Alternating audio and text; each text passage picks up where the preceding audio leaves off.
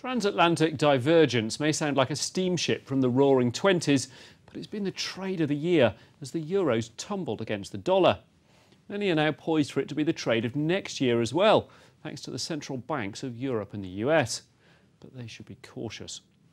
On Thursday, the dovish European Central Bank is indeed poised to move rates even more deeply negative, to extend quantitative easing beyond next September, to buy more bonds, or possibly to do all three.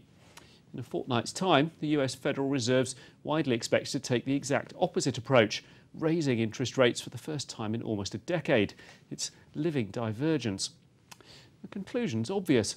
Buy the dollar and sell the euro.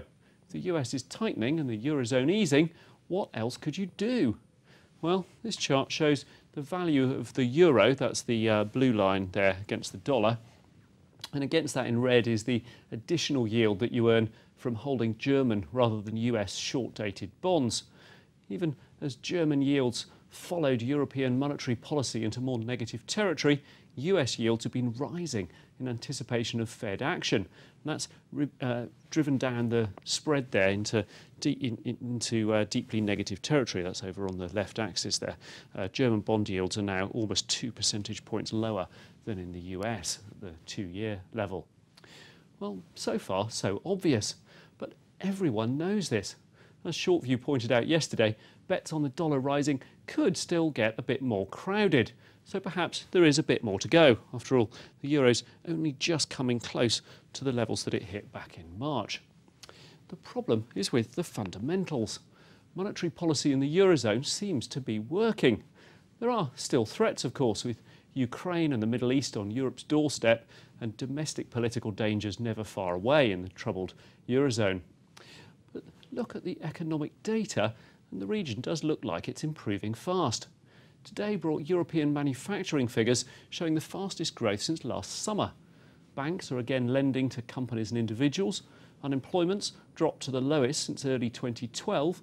The monetary base is growing just as fast as it did from the euro's launch back in 1999 up to the start of the crisis year of 2007.